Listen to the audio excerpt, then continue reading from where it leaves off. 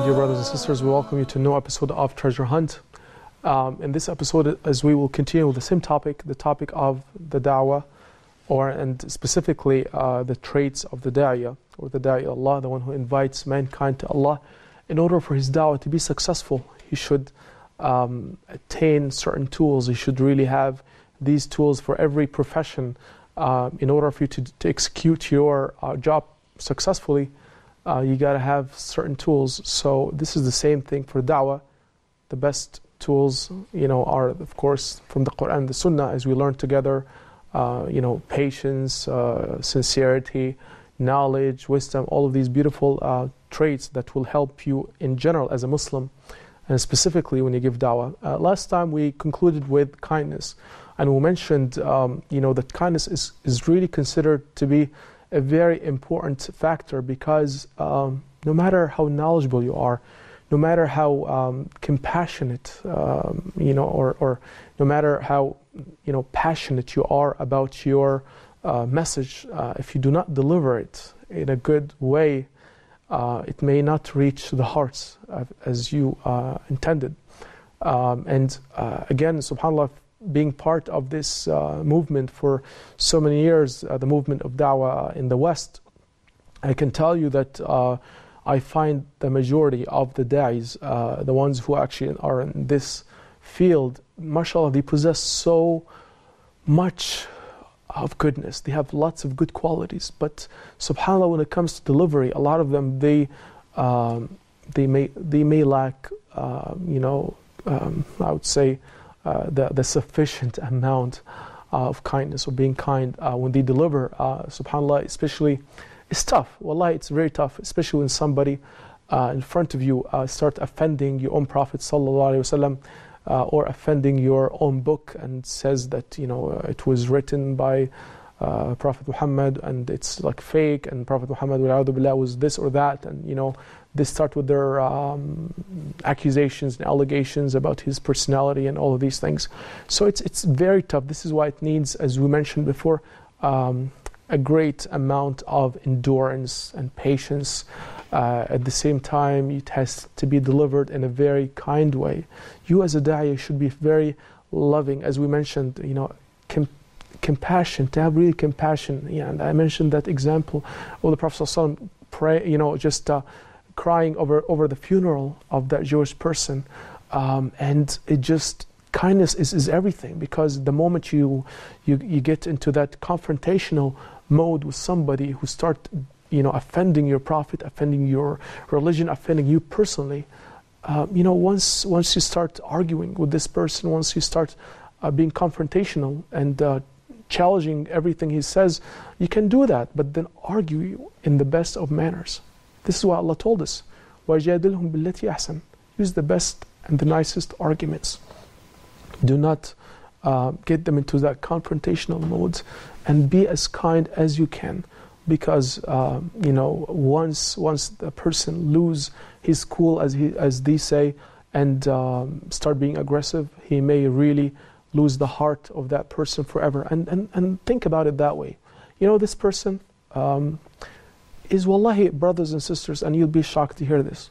When I hear all these accusations to our Prophet ﷺ and to Islam, and all these negative things on the tongues, of the public, wallahi, I blame myself first. I blame us Muslims, because we refrained from da'wah. SubhanAllah, it shocks me when I come to find out, and especially after visiting Medina for the first time, years and years back, and I loved that place. So peaceful, extremely beautiful place, full of serenity and peace. And I was wondering, who can leave such place? This place is so beautiful. Wallahi, it's full of peace. And it's just, you feel subhanAllah, the mercy of Allah subhanahu wa ta'ala coming down on this place. But then you only find 10,000 Sahaba, 10,000 companions buried in Medina, in Al-Baqiyah, right? While the rest of the Sahaba, tens of thousands of them. How many Sahabas do we know? We actually, according to the narrations, they say they were over 100,000. and they vary between 120 and 140. But anyway, the majority of the Sahaba, the vast majority, they died outside of Medina. Where?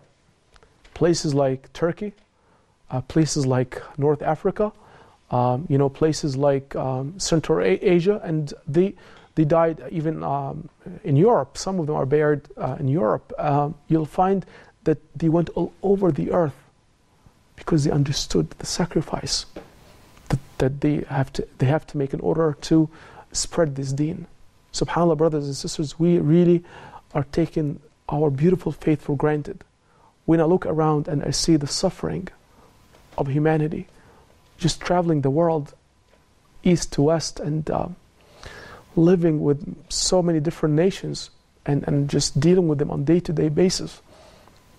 Wallahi, brothers and sisters, we are in the greatest blessing we can ever imagine, because I find all the solutions, subhanAllah, that humanity need. All these people who are suffering from depression, suffering from crime, suffering from even poverty. Wallahi, all the solutions are in Islam.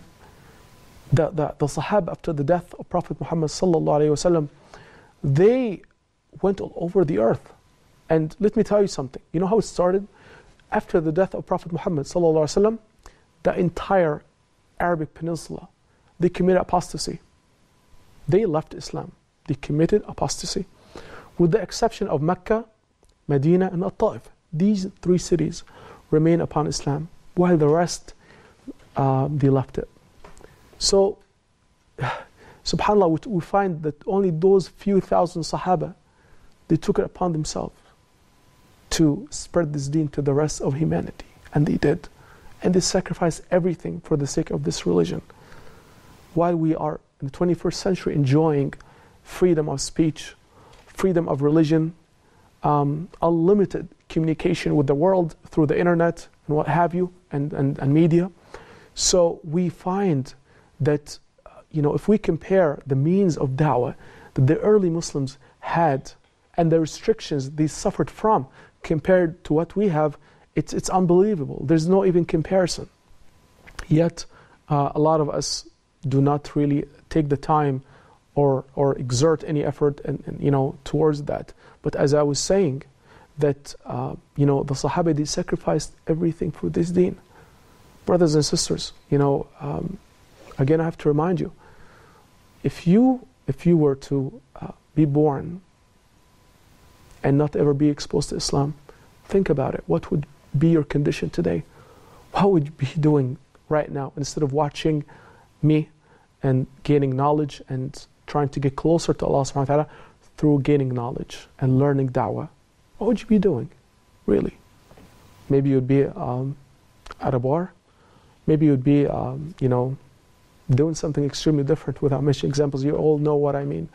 But subhanAllah, again, back to the point that I find that those people who are so-called Islamophobes, they have a free stage completely empty because nobody is competing with them on that stage. Nobody's taking the microphone from their hand. Nobody is mentioning anything about Islam. So if you, as a Muslim, do not give da'wah, so they will seek da'wah from other channels, from Islamophobes, from media outlets that have taken it upon themselves to attack Islam and destroy Islam and ruin the image of Islam and Muslims. So wallahi, as I was saying, they are the victims of our negligence, of my negligence, of your negligence. But alhamdulillah, it's not too late. Inshallah, we can change that. And this is the purpose of this program, on learning how to invite people to Islam, inshallah, in the best of way. From the time you say hi until the time they say their shahada, inshallah, we'll be going through these stages. But right now we are in the stage of foundation, basically. This is like the first step, you to be powerful to attain and obtain all these tools that you need to accomplish, inshallah, your obligation and your task. And again, Islam is not about conversion.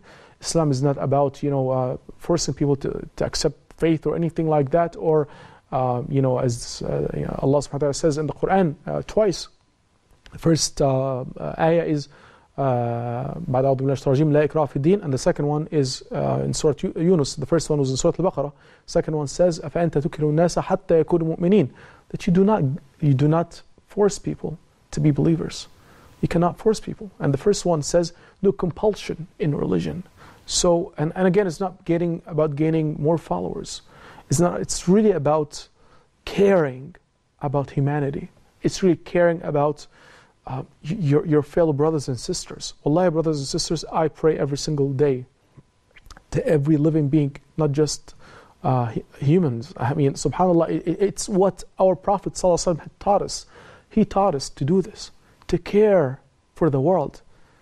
You know, رَبِّ اهْدِ قَوْمِ فَإِنَّهُمْ لَا يَعْلَمُونَ. SubhanAllah, we find even in the worst times when his own people and the Arabs, the polytheist Arabs, they used to torture the Prophet ﷺ, him and his companions, and he would say what in return?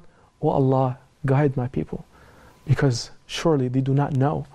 Meaning that if they were to know that I'm a prophet, they would believe in me, so please guide him. And he'll be doing this, he'll be praying these prayers at times when we find that they stoned him with stones, and they actually made him bleed, and they actually really hurt him. They killed his companions, they fought him. He would use that prayer at all times, and he never gave up on them. He never gave up on them. And so we should, I mean, subhanAllah, there's no comparison between the kuffar of Quraysh, the polytheists of Quraysh, and the non-Muslims these days, because a lot of them, wallahi, if they were to know the truth, they would believe in it. And this is why we say that Islam is that religion of fitrah, of natural disposition. Once a person is exposed to it, he'll accept it, and he will find it to be something normal, something that this is the way how it should be, as we heard it a lot.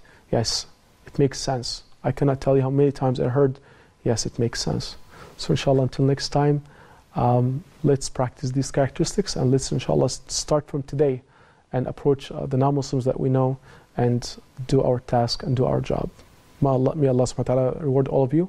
May Allah guide the people through you and accept your efforts. Ameen. Wassalamu alaikum wa rahmatullahi wa barakatuh.